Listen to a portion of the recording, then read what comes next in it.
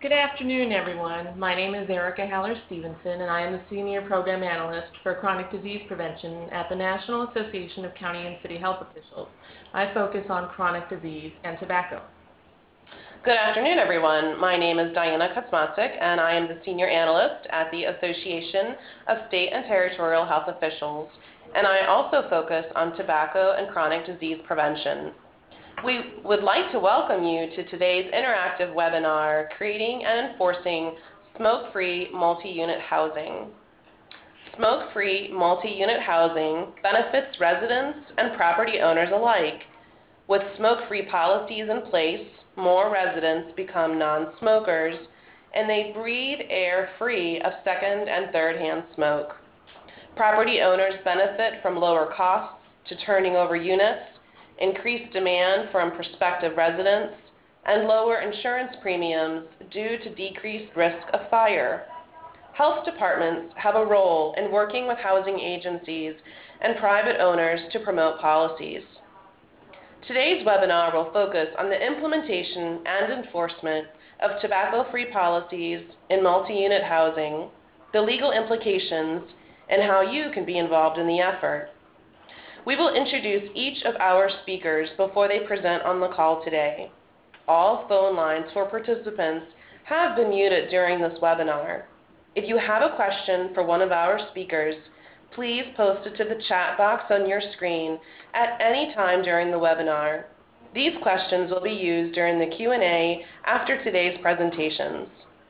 At the conclusion of today's webinar, you will be directed to an evaluation survey. Please take a few minutes to provide us with feedback on today's webinar. We really do look forward to hearing your comments. Also, a recording of this webinar will be posted to the NACCHO and ASTHO website in the next few days. These site addresses will be available on the last slide of today's presentation. Thank you, Diana. As a reminder to everyone, please take a look at your screen and make note of the technical support phone number that you see, 1-800-843-9166, which can help you with troubles with audio and video component. You will also find in the chat box a phone number for those of you who do not have computer speakers. The preferred method for audio transmission is your computer speakers.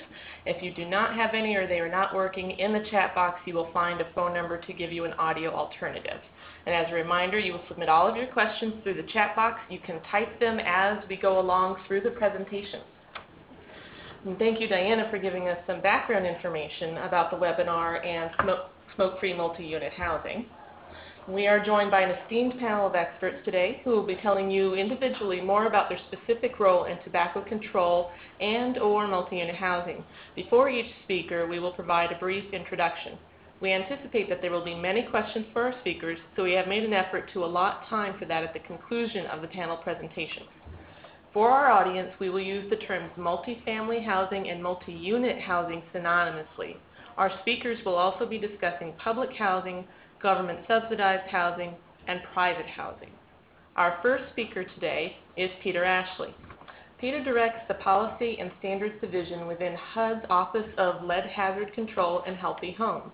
The division manages the award of grants and contracts for research on residential hazard assessment and control methods, and it contributes to policy development for the office's programs. He received a Doctor of Public Health from the Johns Hopkins School of Public Health and a Master of Public Health from the University of Michigan. His previous professional experience includes serving as Director of the Division of Environmental Health Assessment for the Maryland Department of the Environment and as a toxicologist for a private consulting firm. We are thrilled to have Peter with us today. Peter, I will turn it over to you. Thanks very much, Diana. I appreciate that introduction. And thanks to the audience for calling in today to hear about this important topic. I'm just going to go through briefly. I've probably got too many slides, so I'll go quickly. I'm going to talk about a little bit about the history of HUD's Smoke-Free Housing Initiative, and then at the end, I'm going to talk about some activities that we're planning to implement this year. So the HUD's initiative started in 2009 with the publication of an official program notice by our Office of Public and Indian Housing The notice encouraged public housing agencies to adopt smoke-free policies in at least some of their multifamily properties, and it went through different aspects of the policy, reasons for doing it, the fact that it's legal, etc. That was followed in 2010 by a similar notice that was put out by our Office of Housing that focused on subsidized multifamily housing.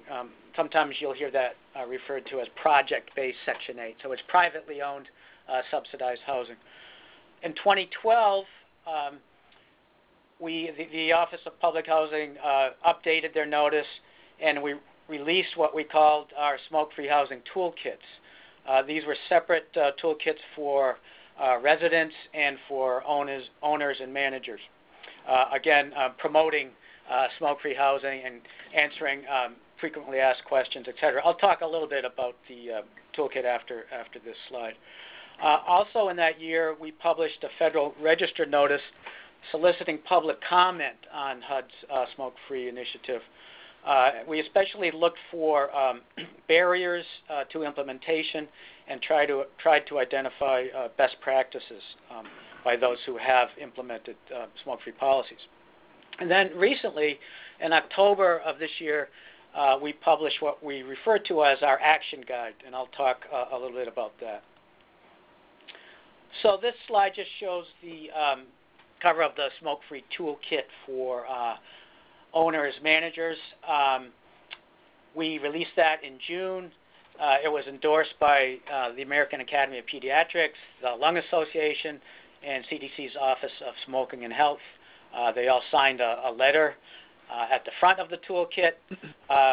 We actually sent a hard copy to about 2,200 housing authorities, executive directors throughout the U.S. And as I mentioned, we had a separate toolkit that was geared towards residents. These are still posted on our website. So the toolkit for managers, not surprisingly, a lot of the guidance in this area tends to follow a similar pattern. Reasons to adopt the smoke-free policies, legal issues. For quite a while, there was confusion among housing providers as to the legality of smoke-free policies.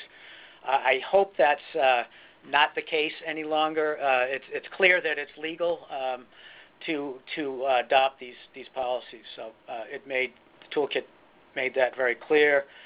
Recommendations on adopting policies, FAQs. We included the HUD notices, and I just wanted to mention that the toolkit, it didn't have a lot of original material. It reproduced several existing brochures. That moves, I'd like to move on to the more recent document, the action guide that I mentioned. This really came out of our Federal Register notice, the comments that we received. Once we got these, we thought, geez, we should really package these and make them useful to housing providers, because we did get quite a few suggestions for best practices and discussions of barriers. So we did package that information, and we got, of course, additional information as well. One aspect of this guidance was interviews with 9 early implementers of smoke-free housing, what we refer to as smoke-free pioneers in the guide.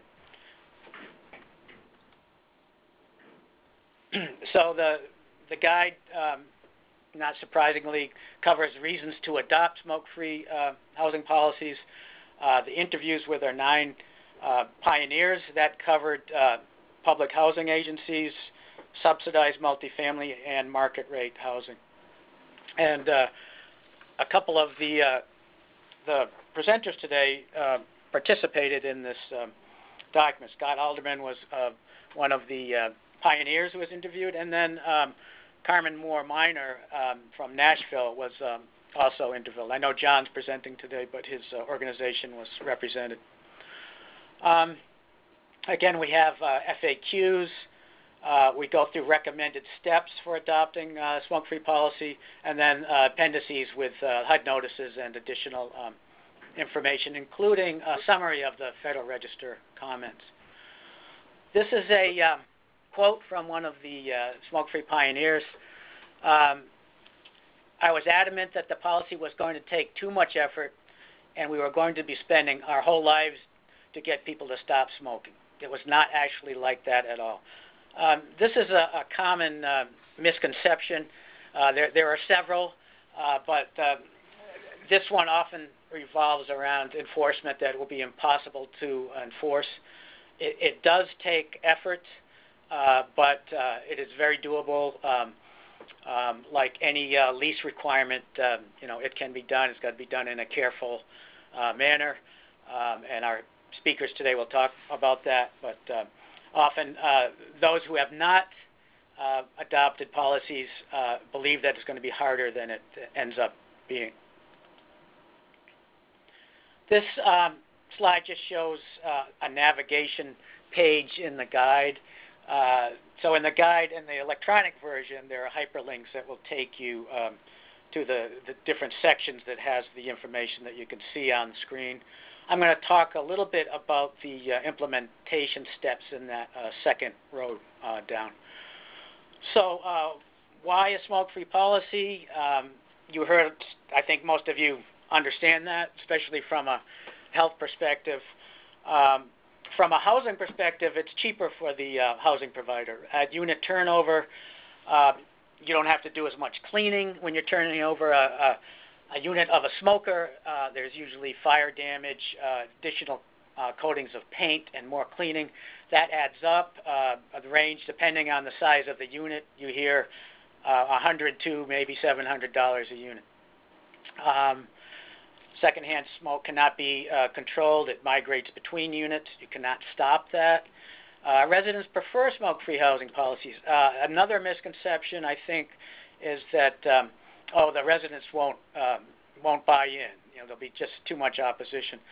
The smokers might be vocal, but surveys consistently show that the majority of residents prefer a smoke-free environment. And I mentioned that they are legal.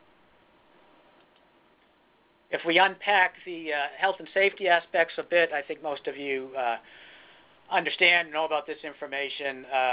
The number of toxic chemicals in secondhand smoke, many carcinogens, a leading cause of fatal fires, another source of problems for housing providers, of course. They can get sometimes a break on their insurance policies, too, if they adopt smoke-free housing policies. This one, let's see, the fourth bullet, it's just something that's not that well known. Secondhand smoke is a significant source of lead exposure for young children, especially now that we're more concerned about lower and lower blood lead levels. So there's pretty compelling reasons to do it. These are the recommended action steps. I'm not going to spend much time on these. First one, housing provider needs to do their homework, talk to other providers who have adopted smoke-free policies. Look for community partners. Of course, that's where health departments fit into the picture. Move forward, develop the policy and plan. Survey residents. If there's a board of directors, like there is for a lot of public housing agencies, present the idea to the board, tell them why it's a good idea, and obtain their approval. Prepare to implement. One thing you could do that housing providers could do is anticipate residents that might have problems. Maybe there's smokers who are mobility impaired. You could move them closer to doors if you allow smoking on the property. If they're cognitively impaired, memory problems. I've heard where one housing provider actually, they went in and put signs up in the woman's apartment reminding her that she wasn't supposed to smoke inside.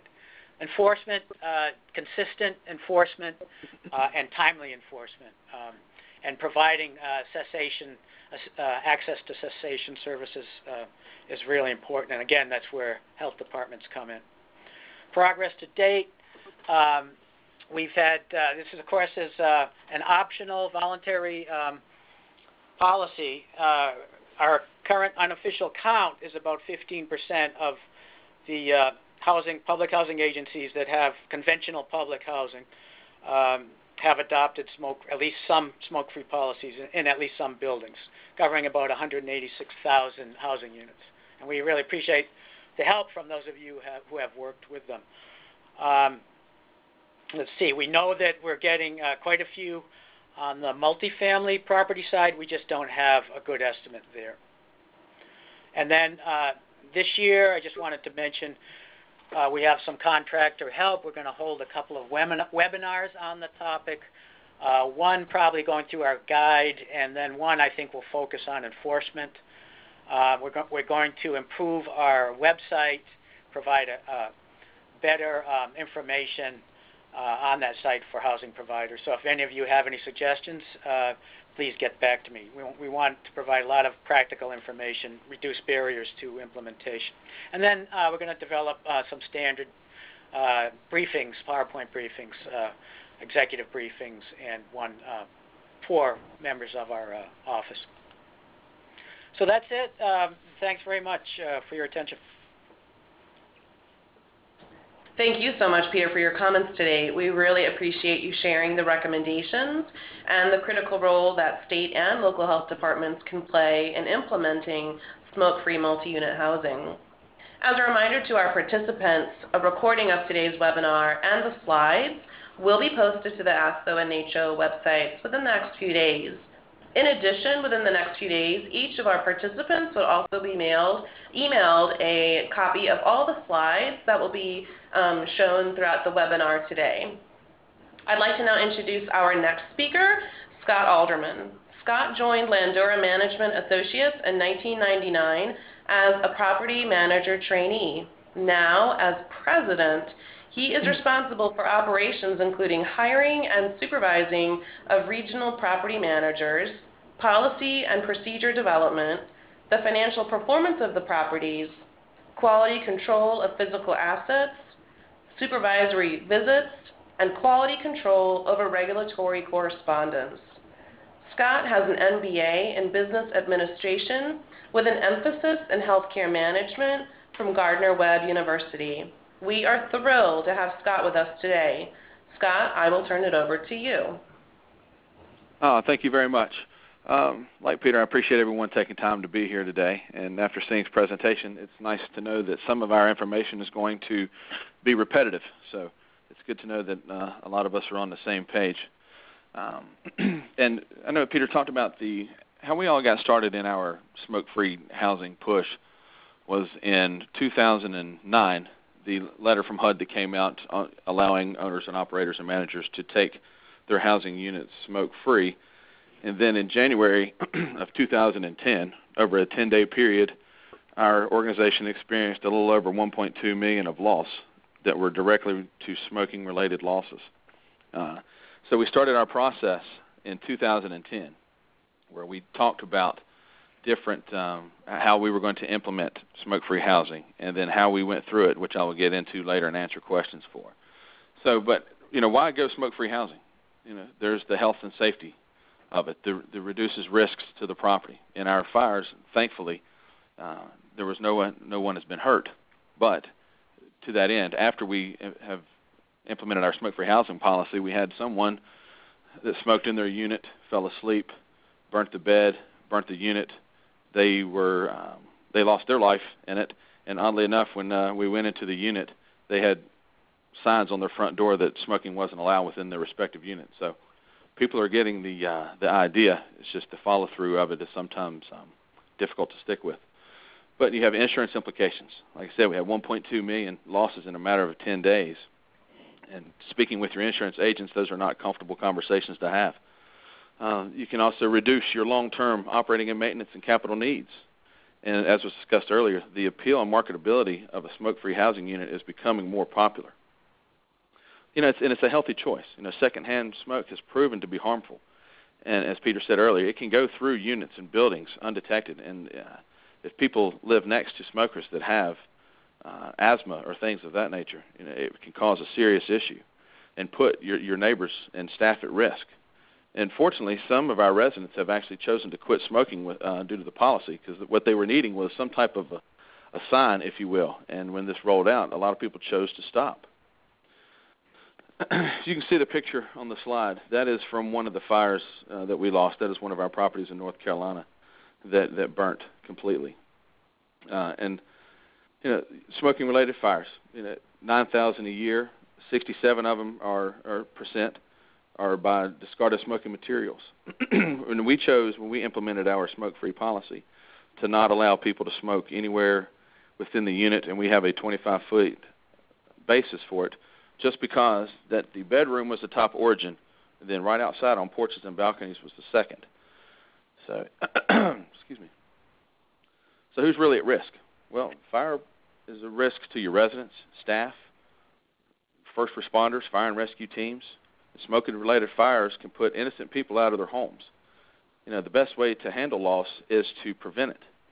So, you don't want to have to make a phone call to someone's family member letting them know that something bad has happened, that their life has been lost in a fire, which very easily could have happened in this. If you'll see this slide, that's the fire coming through the building of a 40-unit rural development 515 tax credit property that housed elderly and disabled. 10 units were totally destroyed. They burnt firewall to firewall. And because the building structure was all one structure, no one was allowed to remain in the building due to safety reasons.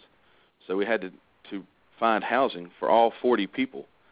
And it took 3 weeks to find everything, and the firewalls prevented the entire building to burn down. But you can see this one loss by itself, was $769,000 worth of repair. That's another picture of one of our properties. This resident was smoking while on an oxygen tank.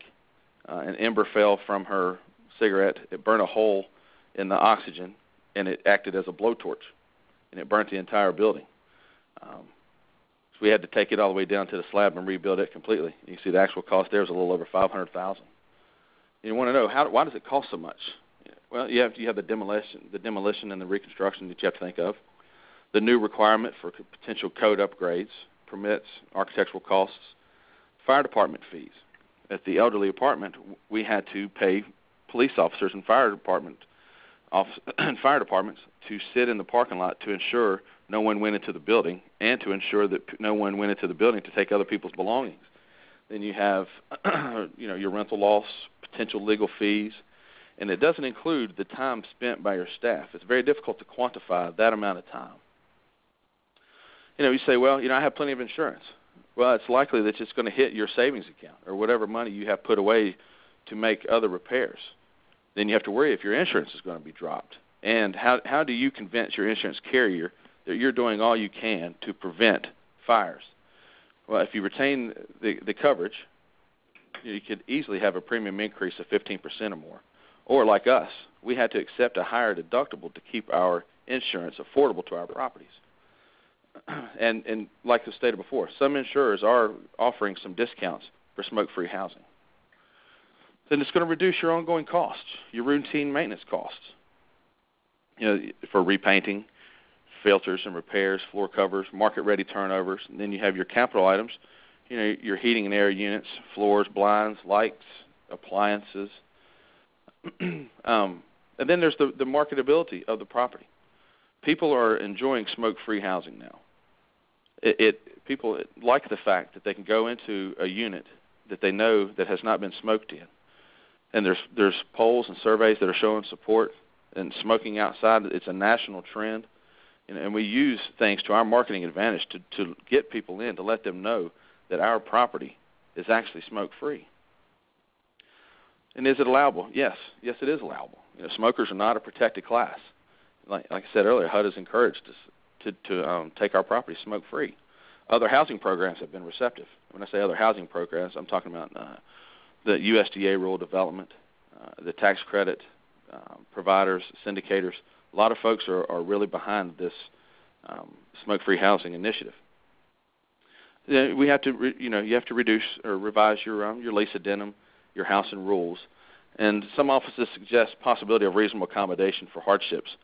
We, to date, have not had any reasonable accommodations. We've had requests, but we haven't had any that we've had to approve because for someone to enjoy the community doesn't mean that they have to smoke to enjoy the community. So that there is no nexus between the accommodation and the smoking.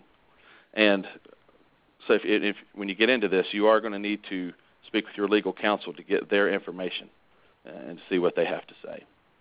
So how does it work? For us, for our properties, we tell people you're not required to quit smoking, but you cannot smoke on our properties or inside our units or in common areas, which include lobbies, halls, and bathrooms, playgrounds, apartment units, balconies, porches, and you have to stay 25 feet away. Or you can have specifically designated areas, and it applies to everyone that comes onto the property. That's the residents, their guests, your staff, your contractors.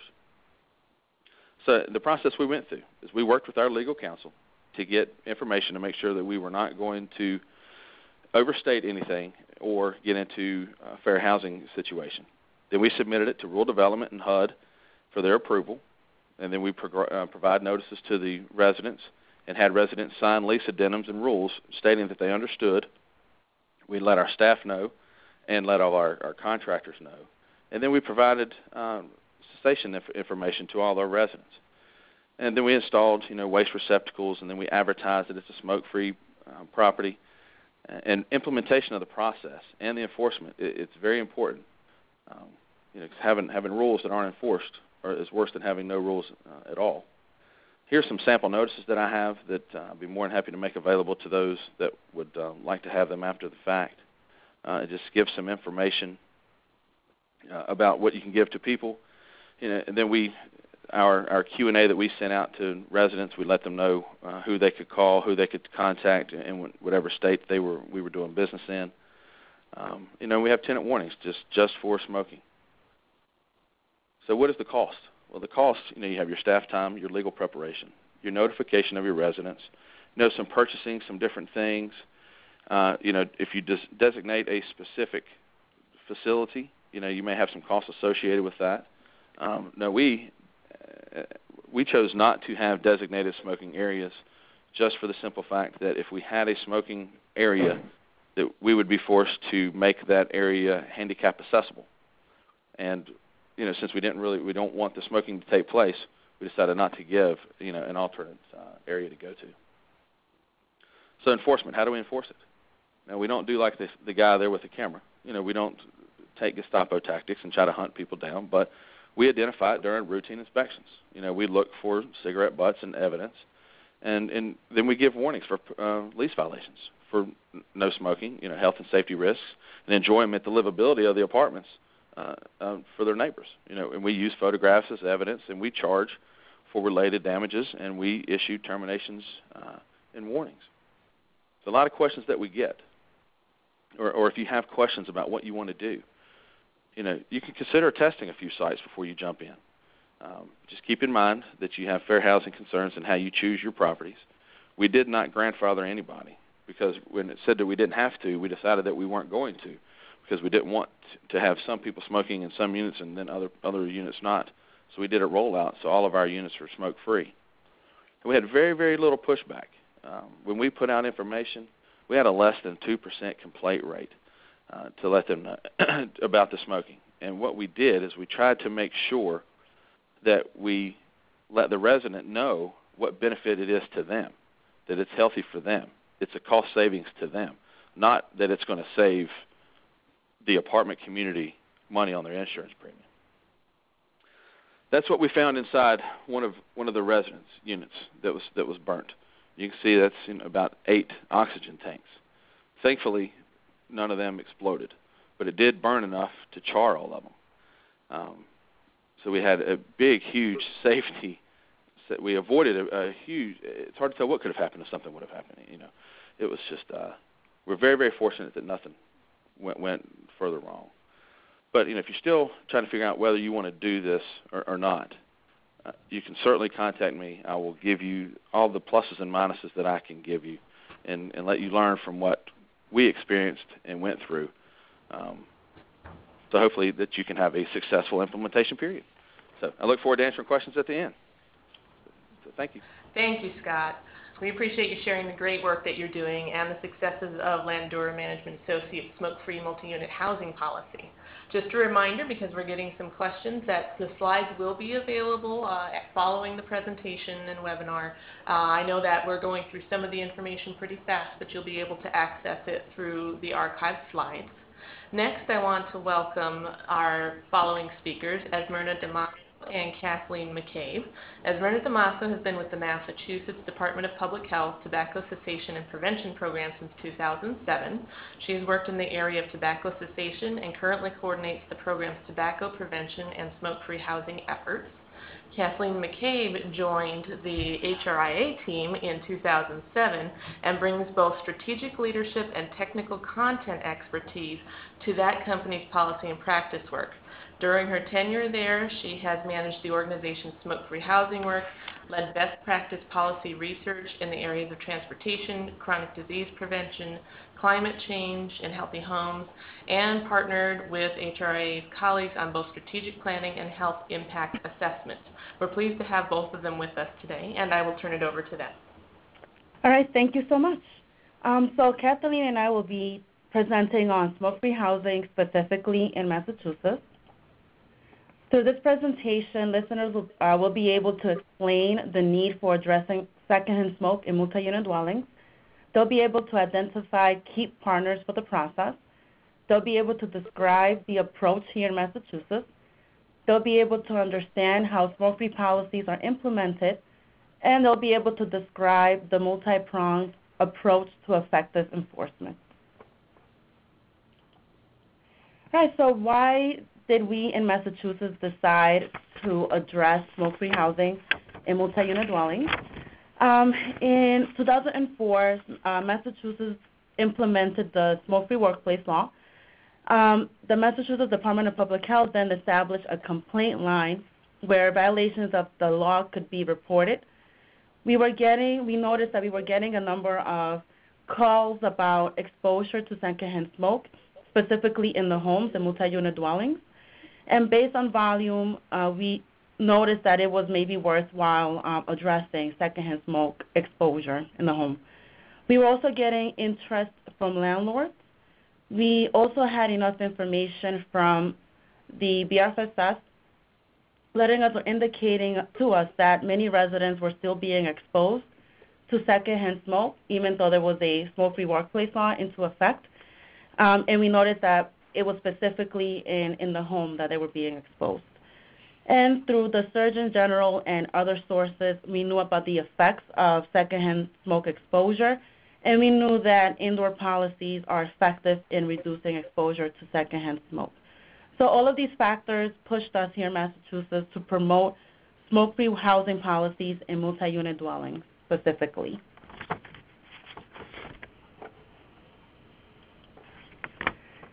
In order for us to develop an approach, we were able to engage a number of traditional partners that included local tobacco programs, including local boards of health. We were able to engage landlords both from the public and private sector, and also condo associations. We also engaged a number of public health attorneys in the process. And as a result of the work and engaging these partners, we were able to develop an approach. And in 2008, the Massachusetts Department of Public Health began to promote the voluntary adoption of smoke-free housing policies. We did this and continue to do this through our statewide technical assistance partners. We educate housing providers, for example, private landlords, condo associations, and affordable housing agencies as well. We provide tools, training, process recommendations, and policy guidance. And we do this all with an emphasis on educating residents and also engaging them in the process. So how do we accommodate for the needs of residents as we move forward with smoke-free housing policies? It's an ongoing process.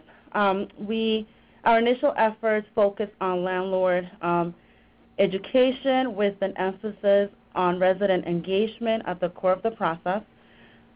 We did notice that there was an increased concern about resident displacement, which has led us to partner with a number of resident advocacy groups and service organizations. And we learned quite a bit from our process or through our work with the Boston Housing Authority.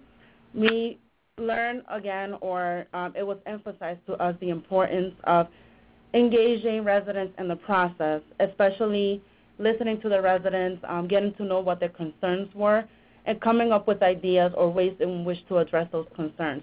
Maybe some of the residents had needed connection to cessation resources, so we were able to address some of those concerns by connecting them with resources at the state level and also locally. And more recently, there has been a focus in ensuring compliance, which has led us to engage new partners in the process, specifically legal aid lawyers, judges, and clerk magistrates, and also tenant preservancy, tenant preservancy programs as well.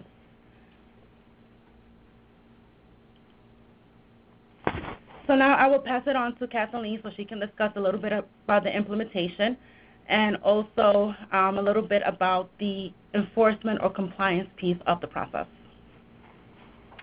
Hi everyone, thanks for having me. This is Kathleen McCabe. I work at a public health institute in Boston called Health Resources in Action, and we've been fortunate enough to partner with the Mass Department of Public Health since 2008 in providing technical assistance statewide here in Massachusetts to housing agencies and health organizations as they're moving forward with the smoke-free housing process. As Myrna mentioned, our approach here has been to encourage the voluntary adoption of smoke-free housing policies by landlords and condos, including their management companies. And so I sort of split up how we encourage implementation of the rules in a couple different categories. One is that we've created a series of tools similar to the ones that Peter Ashley was describing in the HUD toolkit that landlords can access through our website, also through trainings that we provide to really make the process easier on their parts. They're not creating anything new. We encourage resident engagement and education throughout the process, and so to do that we've created survey tools, key message flyers, things that will really help the landlord through the process of transitioning to smoke-free housing with, like as Myrna said, a core focus on engaging residents and demonstrating demand from residents for smoke-free housing. That's really sort of a core part of our process. We also encourage that resident education would continue through the implementation and enforcement of the policy and is not just sort of a one-off thing. In addition to the technical assistance that we provide, we're also promoting sort of a broader level systems change around smoke-free housing. And one of the wins that we've had in the last year is that our Department of Housing and Community Development, which is our state agency, similar to HUD, but it's a state-funded agency that provides funding and other types of training and technical assistance for our local public housing. They have also issued guidance encouraging all of our public housing in Massachusetts to go smoke-free, and that was a really big, exciting success for us here. We've explored other incentives for encouraging new development to go smoke-free at sort of the municipal level. As Myrna mentioned, that we're beginning to educate the judiciary in Massachusetts to help understand why implementing smoke-free housing rules are really important should a case come before our housing court. They sort of understand the context in which the case is being brought. And we're also integrating smoke-free housing into sort of a broader healthy homes approach. In terms of enforcement and compliance with the rules, since we've been working on this for about 5 years now, we're able to look back and sort of begin to reflect on what of the approach has worked and what hasn't, where landlords are running into issues around enforcement and compliance. And some of the things that we've learned are that places that really do have a sort of a resident-driven process where there's a demonstrated demand through the surveys for a policy, and engaging residents to sort of be champions has been a really effective tool for us. We also encourage landlords to not make a very sort of swift transition, but provide enough time for implementation of the rule. In terms of trainings, we not only train sort of senior level landlord and management company administration, but we also encourage management companies to send all of their staff to trainings, including maintenance staff. We've actually found that maintenance staff has been some of the biggest advocates for smoke-free housing rules because of their, it's a workplace for them, and this is an issue around providing a smoke-free workplace. And so we're really encouraging our partners, and we're taking the lead to reach out to new partners in the world of homelessness prevention, substance abuse, and mental health, and sort of thinking about ways to partner with folks that advocate for people that have very high smoking rates, that might have a difficult time with the transition, to reduce the likelihood of displacement, but also maximize compliance with the rule. And I will turn it back to Esmerna to wrap up. Okay. So some of our successes here have been working with the Department of Housing and Community Development to develop or to release guidance for smoke-free housing policies to all of their local municipal housing authorities. And as a result, by the end of 2015, we estimate that over 70 public housing authorities will be smoke-free.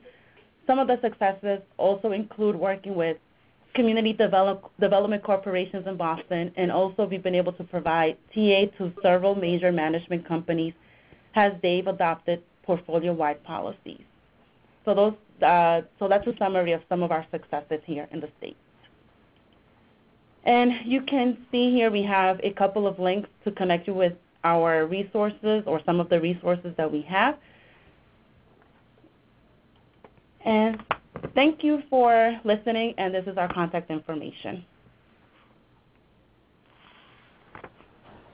Thank you so much, Esmerna and Kathleen, for some very resourceful information and sharing all the great work that's happening in Massachusetts. Just a reminder to our participants that a copy of all these slides will be available to each of you as an archive on both the ASTHO and NACCHO website and will be emailed to all of our participants within the next few days. I want to now introduce our next speaker, John Walker.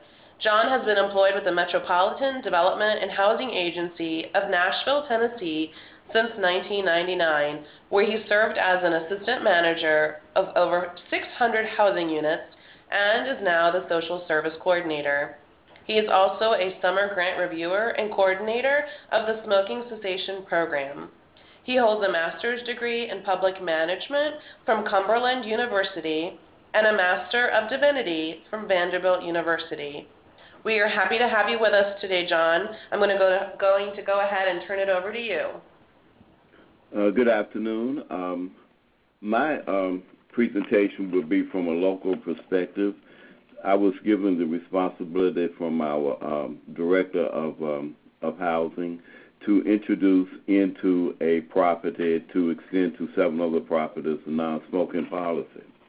We took 3 approaches, which is the dissemination of policy, developing partners, and the behavior modification. Again, we were working within one property in the beginning, and then we were able to go to 6 other high-rises. As you see, the dissemination of policy, we were able to meet with our residents and giving them an open letter to let them see, to ask them questions to get their opinions on just what they thought smoke-free would be. We were able to put out a questionnaire, which you have on the screen here, where we asked them more specific questions about their experience with smoking. In that letter, in that the result of that questionnaire, we found out that 40% of our residents had some experience with smoking, and that relates to at least 100 cigarettes a year. We were able to also give other information in the form of a newsletter that we were able to disseminate the information to our residents in terms of how they to give them information on how on what smoke-free housing would be, information that would give them support, as well as information that they would receive on just what the damage of what cigarette smoking or tobacco use would do to them in terms of their health. In the dissemination of the policy, we continue to work closely with our residents in terms of getting ideas from them of how we would be able to introduce the policy. We had at least 2 service fairs where we were able to meet with our residents and also introduce partners that we were able to begin to work with. One of our partners was Vanderbilt School of Nursing. What they were able to do was disseminate to get questions on within a questionnaire of just the residents' opinion or how they would take the legality or the idea that smoking breached their freedom. By using the Vanderbilt students, we're able to get within the apartments. And the Vanderbilt student, we've had a relationship with him for several years, and they've been able to get in and out of apartments and really get a chance to not only let them know what the policy would be, but also to be able to receive information from our residents. We also partnered with the health department, who was able to bring in several resources for us and information that we were able to use. I'd like to go back just to the beginning when I should have stated that we were able to, we introduced this on our own without the use of the health department. And then we were able to bring them in as a partner, and when we did, they were to help us in tremendous ways. We also connected with neighborhood clinics to be able to get the medical support for those people that would like to use resources to help them stop, to be able to stop smoking. The behavioral modification aspect was we approached this through looking at the health, the economics, and the communication of the youth in the community of tobacco. The health, we were able to put information out about just what cigarettes would do, and I'm glad to see that there was previous information on just what the deaths of tobacco were, the carcinogens in tobacco, and to be able to meet with them on a weekly basis. What we did was we were able to meet with our residents weekly in an open meeting where we were able to talk and to work with them on establishing quit dates and establishing some ideas, and also carry on the discussion about what how damaging tobacco is to that. From the open maintenance weekly meeting, we were able to have a 12-week sessions that was conducted by the health department. These meetings were closed, which was able to give them a high amount of control of setting quit dates and also doing a process of behavior modification to help those residents that needed to that wanted to stop smoking. From that group, we were able to get 5 that actually did stop, and we had a large number of residents that would reduce their smoking in a very large way. You'll see a picture here of we were able to. This is a picture of one of our smoke sheds that we put on the outside of each one of our 7 high-rise properties. The gentleman in the suit that suit was given to us.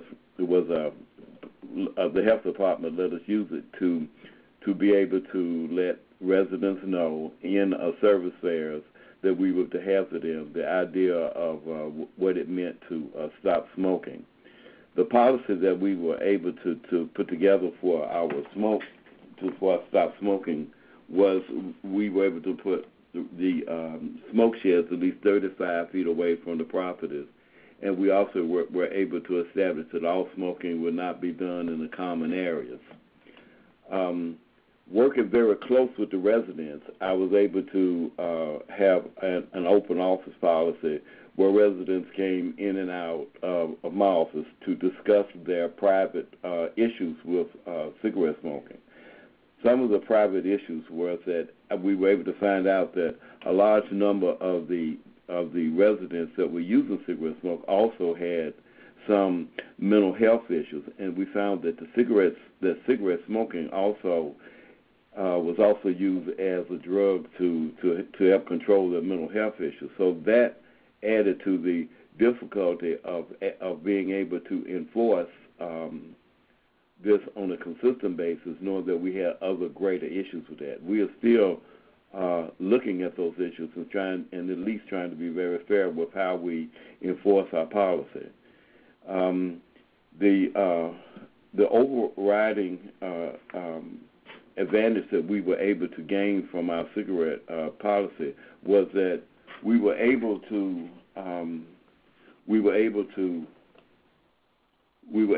increase our conversation with our residents on the use of tobacco. We were able to get several of our residents to reduce their smoking, their use of smoking, their frequency of smoking, and we were also able to give information to our community that cigarette smoking was dangerous. Another piece of information that we were able to share was that the people that were residents, the potential residents who were on our waiting list, we also sent them letters to let them know that cigarette smoking was part of our policy. Some of the returns from those letters was that there were many people from the community that wanted to come into our apartments that were very happy that we had put this policy in place and look forward to that. We only got a small return of people that did not want to smoke cigarettes, did not want to come and live within our property because we banned cigarette smoke. As of today, we have found that the youth in our shelters, that many of our residents are using the shelters to smoke in those shelters rather than in their apartments. But we still do have an issue with people that continue to smoke within our property. We also face the issue with smoke damage, damage with fire, and also we have not realized a large increase in our maintenance charge, but there certainly is on the way, and we are looking forward to some increase in that. Basically, the experience with being able to bring in the smoke policy locally within a property was challenging in the most part. That we had a large number of people that did want to challenge the issue. So we were able to share with them the Clean Air Act, the fact that there is secondhand smoke, and there's also the idea of what third-hand smoke was from the residue was left over from a long term that was affecting everyone's health. Presently, there is an ongoing conversation with residents about how tobacco smoke is affecting their health. Now, for me working as a social service coordinator, I'm able to have this ongoing conversation to be able to approach various residents on the tobacco use, and also able to see some reduction in their use of tobacco. I would say that probably the overriding issue is that there are several residents that don't smoke. There are 60% of our residents that don't smoke that have given us have spoken very positive in terms of the approach that we've taken. This continues to be an ongoing issue because there are several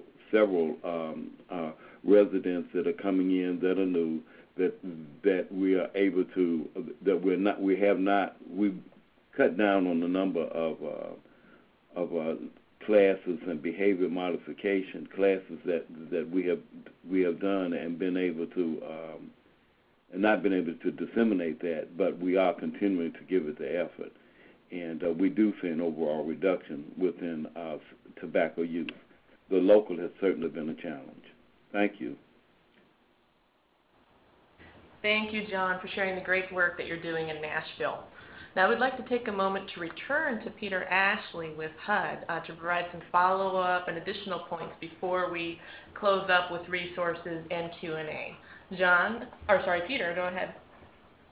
Thank you. I just wanted to touch on a couple of things.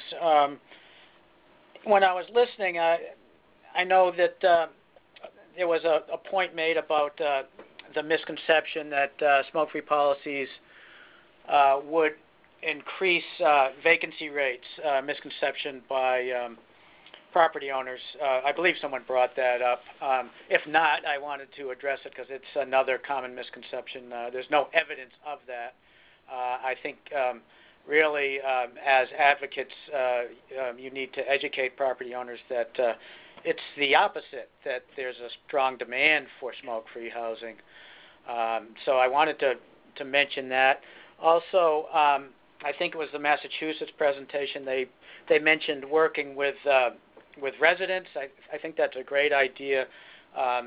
Often, especially public housing developments, will have a resident tenant organization, and you could, as a health department, look to presenting to that group on the benefits of smoke-free housing. I love to see this from the ground up, the demand come from the ground up. I know we tend to focus on management, but ground up is also a way to do it. Another point that was made, I think, by John was the ability or the opportunity to partner with local colleges. He mentioned Vanderbilt. We've seen that in a number of cases where if there's a local university, especially if there's a school of public health, that they're interested in helping housing providers go smoke-free. So it's another resource that can be used, whether in terms of delivering maybe a questionnaire to residents, holding focus groups, that type of thing. There's a number of opportunities there. I wanted to talk a little bit about enforcement, since that's really, it tends to be the biggest concern of housing providers. So I just put this slide together with a few points that came out of, most of these I think are in our action guide. Not surprising that, the provider must explain the enforcement policy very clearly before the implementation starts. Provide the steps that will be followed in implementing smoke-free policies. Generally, there's a multi-step process for repeat offenders. I'll next couple of slides get into that. Provide a way for residents to report violations without being confrontational. So a phone number to call, a form that they can fill out and submit to the management office anonymously.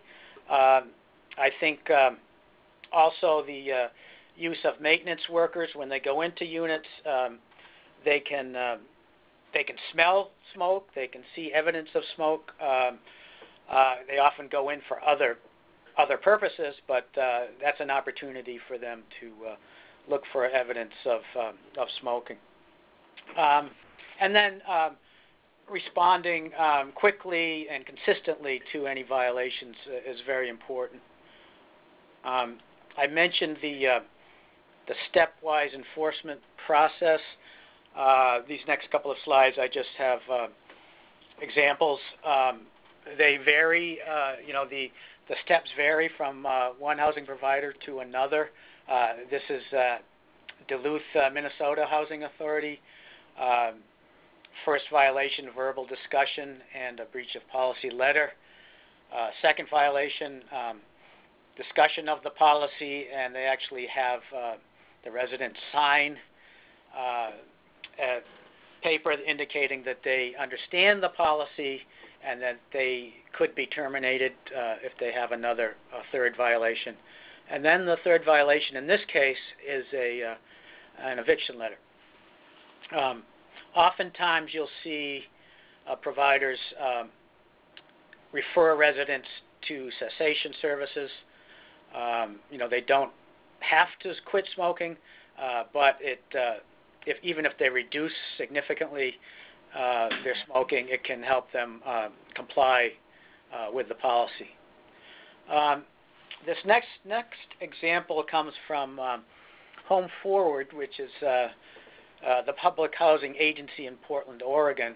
And you can see it's a quite different approach, 5-step process.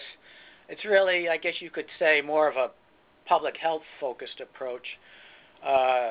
They provide cessation materials along with each step, and they don't get to a written warning until the third violation.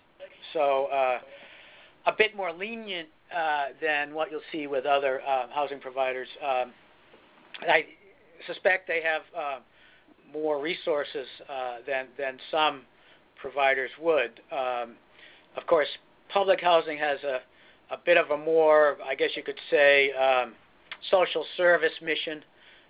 So you'll see you don't want to evict anybody from public housing because there are few opportunities.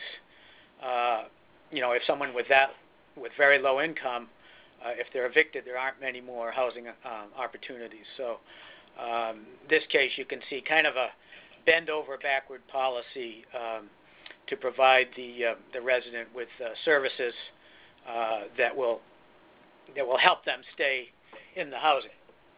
So a couple of different approaches. I just wanted to walk you through that. Thanks. Thank you again, Peter, for coming back on a second time during this webinar and continuing to share with us so much useful information. We would now like to share some resources available from both NACCHO and ASTHO that support state and local health departments promoting smoke-free multi-unit housing. Erica will begin with sharing some NACCHO resources. Thank you. NACCHO has a number of resources that can be used by local health departments and other organizations to support their tobacco prevention and control efforts. Our webpage is a good place to begin looking at our resources. NACCHO maintains a searchable online toolkit containing tobacco resources from across the country, including guides, fact sheets, and model policies. And you can contact NACCHO through the tobacco email address listed or through my direct email address that is provided at the end of this presentation. And this is Diana. ASTHO also has several resources on our website that may be helpful for states. On this slide, you can see some of the highlighted documents that ASTHO has recently released on tobacco. The first is a comprehensive tobacco control guide for state and territorial health officials, and the second is a booklet highlighting recommendations about smoking cessation strategies for women before, during, and after pregnancy. Both of these publications include examples of the work of several states in the areas of tobacco control and prevention. On our website, you can also find our written comment letters on proposed tobacco control regulations, including issues like menthol and e-cigarettes. And the web address for ASTHO's tobacco website, where you can access more information about all these resources, is up on your screen now and will also be on the last slide of the presentation, along with my contact information. Thanks, Diana. At this time, we'll begin the Q&A session. Please, if you have additional questions, type them in the chat box. We already have over a dozen questions that are in the queue, so I'm going to ask all of the speakers to perk up their ears because I might be calling on one or more of you to answer a particular question. We're going to get through as many as we possibly can. One question that is fairly general that I would like to open to everyone, particularly Peter and Scott, is what are you doing in regard to e-cigarettes in your policies? This is Scott. E-cigarettes is something that we have so far remained silent on. e-cigarettes are currently allowed in the units, but there's, we're working with some smoke-free housing advocates in North Carolina to determine the safety factor of them, and so that we can explain to residents of why we're not having them. So we don't have anything concerning e-cigarettes right now. Thank you. Peter, what is the position from HUD so far on e-cigarettes? HUD hasn't come out with a position on e-cigarettes. We're waiting for more research to be done on them. We know there are some, contaminants that have been identified, including, I think, some carcinogens in the emissions. But we've kept silent on that and really left it up to the provider. We certainly have been told that it's easier to include that in smoke-free policies. One reason is that sometimes when you see the vapor, it's difficult to tell whether it's tobacco smoke or vapor. So it's easier to have a blanket policy. But we haven't come out with a position yet. Thank you. For our presenters in Massachusetts and Nashville, do any of your policies include e-cigarettes? Yeah, this is John from Nashville. What we have done is we have allowed them to use the e-cigarettes inside their apartments, but not in the common areas. And our reason for that was because the visual use of the e-cigarette in the common areas looks like we're allowing cigarettes. So we, at this point, we're allowing e-cigarettes inside the apartment only. Thank you. Massachusetts? Sure. This is Kathleen. So there's been a little bit, I think, of an evolutionary process on this, mostly because we started this work before e-cigarettes were prevalent. So many of the large housing authorities here, including the Boston Housing Authority, put a policy into place before they were really considering e-cigarettes. We have since then sort of told landlords what we know about e-cigarettes and what we don't know, and sort of left it at their discretion. We have heard, similar to what Peter said, some landlords say that, it's easier to have an all-inclusive policy, but we have also heard on the flip side that from some landlords who have excluded them from the policy, or just sort of not commented either way, that they think that by not prohibiting e-cigarettes, that people are actually more compliant with not smoking combustibles. So I think that, it's still to be determined. So there's a lot of unanswered questions about them. Great. Thank you, everyone. A question, I would say, to Scott first. There have been a few questions about how health departments might approach private property owners. Do you have any suggestions on good ways to initiate that conversation with a private property owner about changing policies? Yeah, I think I would probably start with the local or the immediate property manager to find out who they need to talk to, or if that property manager is one that can point you in the right direction or give you the correct information that you need. Because when I was contacted by housing authorities and smoke-free advocates, it had started with a contact at a site level, and then the site manager called me and said, "Hey, this is this entity or this group called me, and they were asking these questions," and it happened to come at the same time as we were doing smoke-free housing. Because when we got into the smoke-free housing and started to implement this, I didn't realize that there was this amount of information and assistance and help that was out there. So I kind of went about it on my own, and it just happened to get a phone call at the right time. So I think I'm not I'm the exception to, we were already doing it, and we happened to find each other instead of someone coming to me and presenting the idea.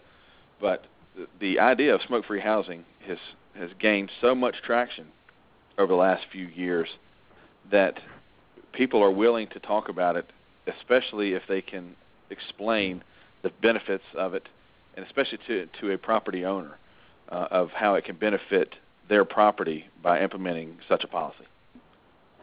Thank you. For Esmerna and Kathleen, how do you suggest, based on your experience, that health departments approach maybe housing authorities or private owners? Do you want me to take that, Esmerna, or do you want to go? Go for it. Yeah, one of the ways that we can definitely, at least how we do it here in the state, is looking at or working with our local programs. They know the community specifically. They have formed partnerships. So being able to train these local programs and then having them approach their housing providers locally would be, at least in the way that we've approached things, the most effective ways. So I don't know if you have anything else to add to that, Kathleen, but that's one approach or one way to do that. Yeah, so just to clarify, as Myrna was referring to our local programs, those are local tobacco cessation and prevention programs that are funded through our local health department, or funded by our state health department at the municipal and sort of regional level. So that's been one strategy. We've also worked directly with the housing community, presenting at kind of regional meetings, regional conferences of public housing authorities. A lot of the directors get together and meet to kind of strategize and, just have regular meetings. We've gotten on the agenda there. We've worked through our Real Estate Bar Association. We've hosted landlord workshops across Massachusetts. And so we've sort of approached it both from a health perspective and then sort of building relationships directly in the housing community with associations and other types of entree into that world. Great, thank you. A question for Scott. Scott, I know that you're the president of the company, so that puts you in a unique position in terms of deciding to implement a policy. When you were in the process of researching and developing your policy, were there boards or other executives where you found some kind of resistance or conflict, and how did you handle that? And then also, did you have any interference from elected officials or community leaders? Okay. I did not receive a whole lot of pushback because when I took to our board, I do have a board of directors that I have to discuss items with, and our owner sits on that board. And our owner owns, the vast majority of our properties. Then the other 20% or so we fee manage. But no. When we made the presentation to them, it was not a hard sell on the heels of $1 million of loss. But during that process, we did sort of play devil's advocate with each other about what we're going to do, or what are we getting ourselves into, and what's going to happen. And really, the loss of residents was one of the biggest fears that we had, and it was ultimately decided that we're going to take a chance at it and see. We managed a little over 4,200 units, and our occupancy rates as a portfolio stay at 97-98%. So we haven't seen a mass exodus of residents anywhere. Actually, one of our competitors, if you will, they have a lot of units, and they knew I was going smoke-free, and he told me that they would never do that, and he was going to wait at his property with open arms and take all of my residents, and he would fill his property up. But that never happened, and now he and I'm helping him and his company implement the smoke-free policy, and they manage somewhere around the 8,000 to 10,000 units. So,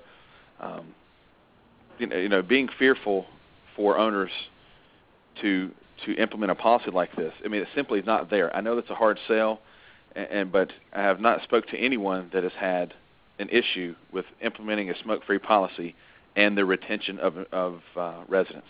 People want the smoke-free housing. They just didn't. It's one of those things. Once they have it, they thought, well, it'd have been nice to have had this a long time ago. Okay, thank you. And while I have you on the mic, Scott, have you had any evictions at any of your properties related to violations? We have. And when I say only, we've terminated a lot, but we've only gone to court on 3 occasions, and we've won all 3 of those. Most people, once they realize that you're serious about it, they go ahead and move. So. Gotcha. Okay. So if somebody's insistent on smoking indoor, they find another place to do that. That's correct. Okay. John, I'd like to ask you the same question. To your knowledge, have you had any evictions in your housing properties? Yes, we have had a few. The managers have not grabbed the idea to use this, but what the approach that we've taken is that we're doing it like any other illegal substance, and using our warnings and using trying to talk to our residents about trying to get them to change. However, we have had a few evictions, and we're more likely using the three approach of a verbal warning, a written warning, and then a final warning where we will take action. We also realize there's some other problems with it that relates to enforcing this policy, is that we have several residents with mental health issues that actually use cigarettes along with their other medicines, or they stop using their other medicines to medicate themselves or to manage their mental health issues. So there are some other approaches that we've had to discuss in terms of how we would enforce it. But as to date, we have evicted, a few people from because of their tobacco use in their apartment. Thank you. Question for Esmeralda or Kathleen. Many nonprofits that advocate for the homeless often challenge smoke-free housing policies as a top-down initiative that discriminates against the homeless. What are your recommendations on working with that type of perception or argument when you're interacting with nonprofits in housing? Do you want to go for it, Kathleen? Yeah, sure. That's a great question, one that I get a lot. And in addition to sort of advocates for vulnerable populations like the homeless specifically, I'm often asked about that, just about low-income populations in general, and is this work targeting low-income populations? My answer, I like to sort of flip that on its head. I really see this as a social justice issue. People with means can move if they're being exposed to smoke and they're sick. They can afford to move to a new place. And I don't know about in the rest of the country, but if you drive in downtown Boston, you can see landlords marketing smoke-free properties as an amenity, and people will pay a lot of money to live in a smoke-free building. That option isn't available across the market spectrum, which is why we focus a lot of our work on sort of bringing the affordable housing community along with the rest of the market. So that's sort of an aside. But to address the issue around the homeless advocates in general, our approach has been to, show demand for smoke-free housing, even in populations where there's really high smoking rates. There tends to be a very high demand for smoke-free housing, and that's what our surveys have shown, so we use that data. Actually in Massachusetts anyway, and I'm not sure if this is the case across the country, but shelters are smoke-free, and a lot of places that people are transitioning from, unless they're actually living on the street, they're most likely living in a place that is smoke-free already. And so it's not actually all that big of a change for some folks that are living in other types of sort of state-supported housing that's not public housing already. But really, we use the information that we have, which shows that secondhand smoke makes people really sick. People at the lower end of the income spectrum tend to have higher rates of disease, and that these policies are really working to protect the health of everybody in the building. And that, again, the places are not smoker-free, they're smoke-free, and so, people would not lose housing if they just complied with the policy. I hope that's helpful. Thank you. I have a question that I'm going to pitch to each of the three communities, and I will go to each of you for a response. The question is, has anybody addressed the idea of marijuana smoking indoors and included that with their no smoking policies? I'll ask John if that has been addressed in Nashville. No, that hasn't been addressed. We see it as an illegal substance. Thank you. Scott, how does that work for Landura? No, we don't allow it because it's still considered smoking and smoke free, and even in states, like in Washington State, where it is allowed, it's where we still receive federal subsidies. It's still not a federal, it's still federal law, and it's still illegal at the federal level. So the people that we receive funds from are still not going to allow the use of marijuana in the units. And that's interesting as we have more states allowing that. So that's interesting to see how that's playing out for you. For Myrna or Kathleen, do you have any remarks regarding any of the Massachusetts communities? Yeah, so we have medicinal marijuana is legal in Massachusetts, and we're sort of waiting for dispensaries to open up. But like others said, landlords are within their legal rights to include marijuana smoking in the smoke-free policy. And even if somebody were to have a card to allow them to take marijuana for medicinal purposes, they don't have to smoke it. And so we landlords include marijuana in a smoking form in their policies, and people may be allowed to use it in a sort of a food way of intake or something other than smoking. Great, thank you. I have a tough question for Peter that has come through the chat box in many incarnations. What is the barrier to HUD creating a mandate for smoke-free housing? Oh, that's a good question. I think there's been hesitation. My office, we're more public health-oriented office within HUD, so we've been, more promoting aggressive measures, but our program offices, their first focus, of course, is providing housing, and housing providers have a lot of challenges, and I think there's a hesitancy to give them another mandate. It would be, I guess you could consider it an unfunded mandate, even though there's not a lot of cost involved. So, and we've also seen that this is being adopted at a quickening pace voluntarily. 15% maybe doesn't sound like a lot, but not long ago we were in single digits. So I think those are some of the reasons. That doesn't mean that this won't change. We've got a new secretary here now, Secretary Castro. He's reviewing all policies. I know other agencies have weighed in on this and are promoting this, in terms of mandatory. So, all I can say is wait and see. It could change. Hi, this is Sarah from the Office of Public Housing in HUD. One issue that's come up that we're really interested in finding out more on is we know if we were looking at public housing and their smoke-free policies, where we have some very rural agencies with maybe just one building, whether there would be assistance from local health departments. We weren't quite able to pin that down, but it would be great to hear if there's any folks on the line that could weigh in there. Because we wanted to say if you are going smoke-free that you should work with your local health department or advocates, but we're recognizing that in many rural areas they may not know where to go.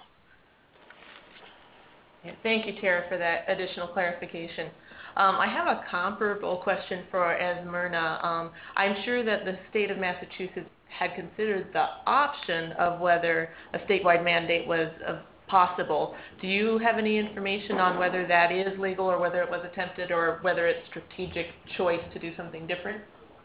It's more, so at this point we are not considering a state policy for many reasons. Here in the state we have a number of local communities. We have 351 cities and towns, and the enforcement situation of implementing something at a statewide level, we see it has something that would be a bit complicated right now. But it's not to say that in the future we might consider something like this. We are looking at it as building a foundation right now and building momentum and having or creating demand at this point and seeing how we can approach maybe something at a statewide in the future. Thank you. Bye. And that concludes our Q&A portion for today's webinar. We want to take the time to thank each of you for joining us today. As we mentioned earlier, you will be immediately directed to an evaluation concluding today's webinar. Please take a few minutes to complete our survey, as it really does provide us with useful information for our future products. ASTHO and NACCHO would like to thank the CDC Office on Smoking and Health for sponsoring this webinar. We also want to thank our speakers, Peter Ashley, Tara Radosevich, Scott Alderman, Esmerna Damaso, Kathleen McCabe, and John Walker.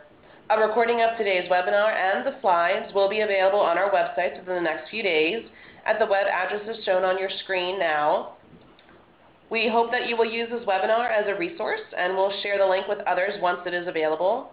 If you have any follow-up questions about today's webinar, please don't hesitate to contact the team at NACCHO and ASTHO respectively. Thank you, and enjoy the rest of your day.